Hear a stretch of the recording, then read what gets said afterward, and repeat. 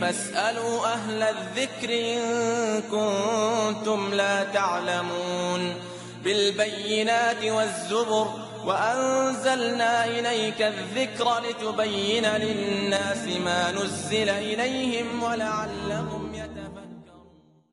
عليكم السلام ورحمة الله وبركاته. জি ভাই খায়রুল, হাইয়াকাল্লাহ।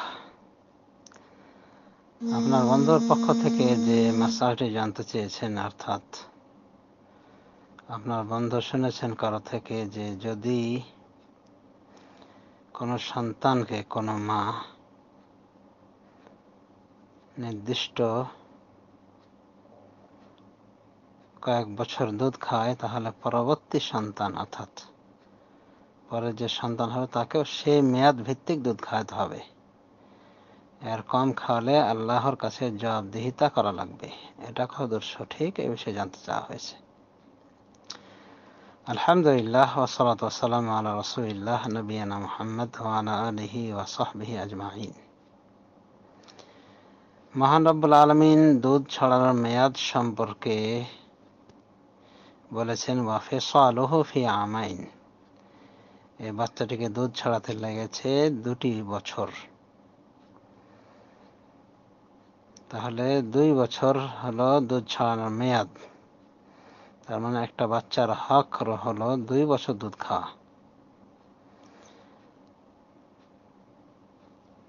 আর এক জায়গায় বলা হয়েছে বাচ্চাকে দুধ দেবে তাদের মায়েরা হাওলাইনে কামিলাইনে, 2 বছর, পূর্ণ 2 বছর। তাহলে এটা হলো হক। এই পূর্ণ 2 বছর বাচ্চাকে দুধ দেবে মা। এটা বাচ্চাদের হক মায়ের উপরে। অবশ্য যদি বাচ্চার বাপ মা ইত্তেফাক করে সম্মিলিত রায় যদি তারা অন্য কোনো দায়মা দ্বারা দুধ পান করাতে চান তো সেটাও করতে পারেন। এটা আল্লাহ বলেছেন, এটাও আল্লাহ বলেছেন। কিন্তু দুধ খাওয়ার হক হলো বাচ্চার 2 বছর, মায়ের দুধ। সুতরাং মা যদি 2 বছরের কম করে এক বাচ্চাকে দুধ দিল 2 বছর, আর এক বাচ্চাকে 1.5 বছর দিল, কোনো কারণ নেই, উল্লেখযোগ্য কোনো কারণ নেই, শারীরিক কোনো ক্ষতি ইত্যাদি বা ডাক্তার কিছু বলেননি যে বাচ্চাকে 2 বছর পূর্ণ দুধ খাওয়ালে তোমার ক্ষতি হবে, সমস্যা হবে, বা তোমার যেটা রোগ সেটা তার ভিতর চলে যাবে ইত্যাদি। এরকম কোনো নির্ভরযোগ্য যদি কারণ ছাড়াই দুধ ছাড়িয়ে দেয় বাচ্চাকে 2 বছরের আগে, তাহলে এটা বাচ্চার হকের সীমা লঙ্ঘন হলো। এই জন্য এটা চলবে না। তাছাড়া ইনসাফের ভিত্তিতে যদি বিচার করা হয় সেটাও এখানে হলো না, কারণ পূর্বের বাচ্চাকে 2 সাল খাইয়েছে, হচ্ছে এই বাচ্চাকে 2 সালের আগেই ছাড়িয়ে দিয়েছে বিনা কারণে।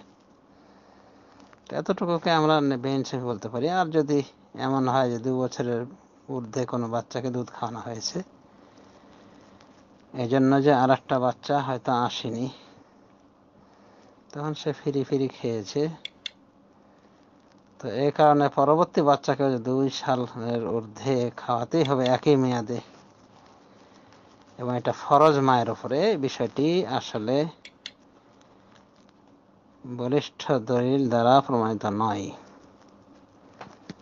কারণ 2 বছরের ঊর্ধ্বে যেটা খাওয়ানো হয় সেটা বোনাস, মা দিতেও পারে নাও দিতে পারে। অবশ্যই সন্তানদের ভেতর সমতা খেয়াল করা উচিত। কিন্তু এমন যদি হয় যে কোনো বাচ্চা হয়তো খাওয়া শিখে ফেলেছে, খেতে পারতেছে, খাদ্য খাওয়া ধরে নিয়েছে বা স্বয়ং নির্ভর হয়ে গিয়েছে, তো 2 বছর পর আর তাকে দুধ খাওয়ানো যেহেতু জরুরি নয়, অতএব দুধ নাও দিতে পারে। কিন্তু এমনও যদি হয় যে কোনো বাচ্চা বা তারই আর এক সন্তান দুধ ছড়ানোর মেয়াদে উত্তীর্ণ হওয়ার পরও দুধ নির্ভর হয়ে রয়েছে, সে অন্য কিছু খেতে চায় না, তো বাচ্চাটাকে কি মেরে ফেলতে হবে এভাবে? বাচ্চার দুধের প্রতি যদি টান থাকে এবং অন্য কোনো খাদ্য এখনও গ্রহণ করতে অভ্যস্ত না হয়, তাহলে খাওয়াতে পারে, এটা প্রয়োজন। কাজে ইনসাফ করতে হবে পূর্বের সাথে পরের বাচ্চাকে, বা পরের সাথে পূর্বের ইনসাফ করতে হবে, এরকম কথায় অন্তত আমার নিকটে স্পষ্ট হলো না। আল্লাহ তাআলা আলাম। আশা করি এরকম নির্ভরযোগ্য কোনো কারণে যদি দুধ খাওয়ানোর ভিতরে কম বেশি হয় মেয়াদে, বাচ্চার প্রয়োজনের অনুযায়ী যদি কম বেশি করা হয়ে থাকে 2 বছরের পরবর্তী অংশে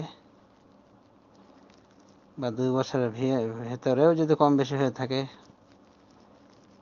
মেডিকেটেড কোনো কারণে, ডাক্তারি স্বাস্থ্যগত কোনো কারণে, তাহলে ইনশাআল্লাহ জবাবদিহিতার বাইরে থাকবে আশা করা যায়।